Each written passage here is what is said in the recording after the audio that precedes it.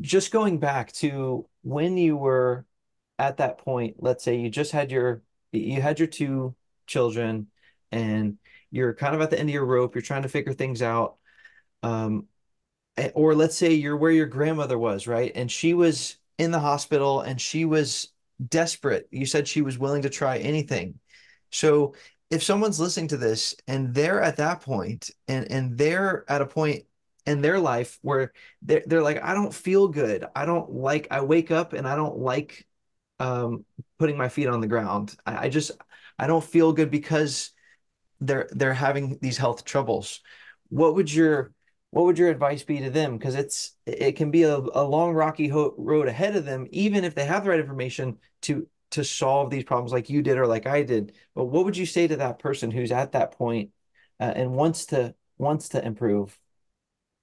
Yeah, if they're motivated to improve, I would say start with fruit for breakfast. Just start with that. Start one step at a time. I've worked with a lot of people with severe chronic fatigue, and they're like, even the vegans, like they're eating vegan sausages and toast for breakfast, and they're exhausted and they can't get out of bed in the morning. And I tell them, look, you're fasting all night. You're not eating. You need to eat the most water rich, the most energy, fiber rich foods that you can find. And there is nothing better than fruit in the morning. So start with that. I worked with a young woman, 25-year-old school teacher. In the middle of the day, she was collapsing. Hmm. She did a Google search because she had found out about raw food and she was curious and she put in raw food and chronic fatigue. And I've done some videos on that.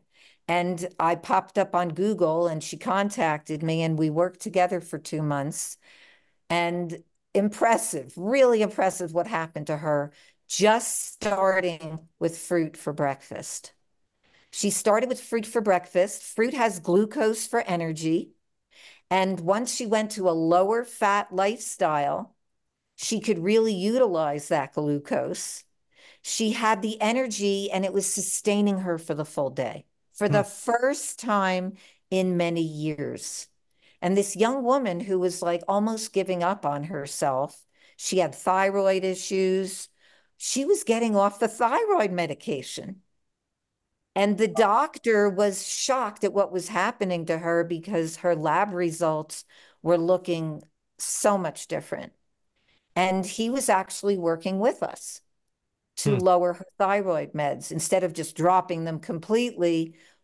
He She was was going, titrating down. yes. And Hmm. it was just a fantastic 2 months to watch these changes in such a short period of time. So I think a lot of these people don't realize that eating simply of natural foods is what is going to help them. I always tell people get out into nature and think about what are foods that you could find in nature before people started doing all this hunting. We would be gatherers. There's a whole book Sure. on it, on this, called Man the Hunted. And Hmm. it's all from an anthropology professor, this huge book about how we are not hunter gatherers. We are gatherers for sure. And this is an anthropologist from Washington University. And big book and excellent, excellent information. But when people start just adding and not getting overwhelmed. There's a lot of raw food recipe books out there that are super complicated. They Okay. are Yeah. so complicated. You could be making a dehydrated recipe for 3 days. Okay. It's intimidating. It's very intimidating. And I'm not telling people not to ever do anything dehydrated. Once a week I'll do something dehydrated. It's nice to have a raw burger. But most of Yes, the time, I've seen your raw burgers on they look very delicious. Yeah, they're really, really good. But I want to tell you, Dave, that I do not dehydrate them until they are so dry that they don't have any water content. I eat them kind of moist. Okay. Okay.